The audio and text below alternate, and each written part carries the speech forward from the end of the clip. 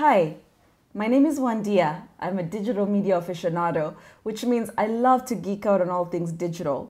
Today I want to talk about how to go about uploading larger status updates on Facebook.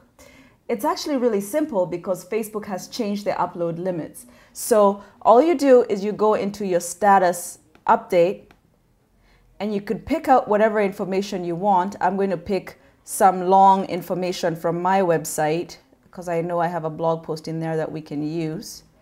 That's wandia.info. And I'm going to go into reflections because I tend to write a lot in there. So just to show you how long your message can be, I'm just going to go into this one, which is one of my favorite blog posts that says "You are more." And I could just copy and paste all that. You can see it's a pretty long status update. And I just copied and pasted it by clicking Control-C, and then I pasted it on there. I clicked Post.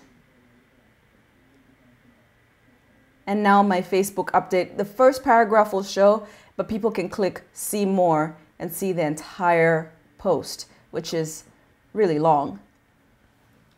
I hope that tip was helpful. If you need additional information, feel free to reach me at www.wandia.info.